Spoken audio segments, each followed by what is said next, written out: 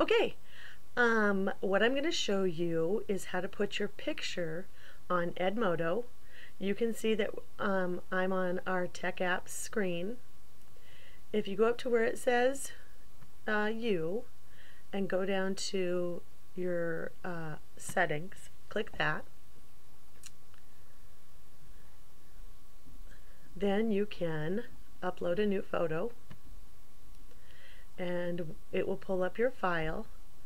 You need to find wherever you have your picture saved that you're going to use.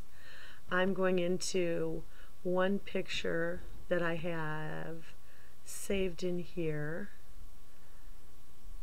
just temporarily, and I'm going to choose that one. You can choose just a facial view, or you can choose something showing something you like to do. See, I have my kayak picture on there currently, but I'm changing it to just a facial view. So once I have that, I've clicked it, you can see it's working here, and there I go. So I've got that there. Then I'm going to go down here and I'm going to save my information.